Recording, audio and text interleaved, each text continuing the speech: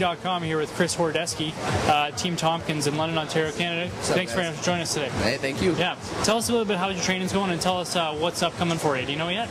Really right now, I'm just in the air. Keep my training intensity up right now.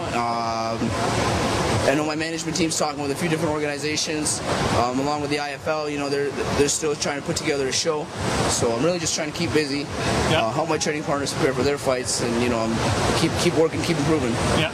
On that note, Mark Hominick's fight coming up in about a week and a half. Can you talk a little bit about that fight and how's preparations going for that? Yeah, Mark's fighting Savant Young in the first ever Affliction show in Anaheim, California. It's going to be a great show. Great fight for Mark. Two guys that like to bang. Two fast 45ers.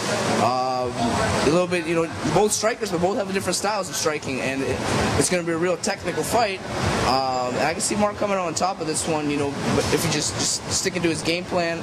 His training's been phenomenal for this kid. He decided to stay out in Canada, stay here in Canada for this fight. And we've been working here at our home in London and in Toronto at the Extreme Couture, mixing it up. We've got great coaching, and the great partners we have over here.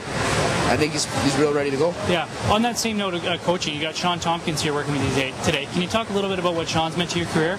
Well, Sean's meant everything to my career. He's built me from the ground up. He met me when I was 13, and he's guided me throughout my first amateur fight, my first pro fight, to my last fight. In terms of a coach, I think he's top shelf, man.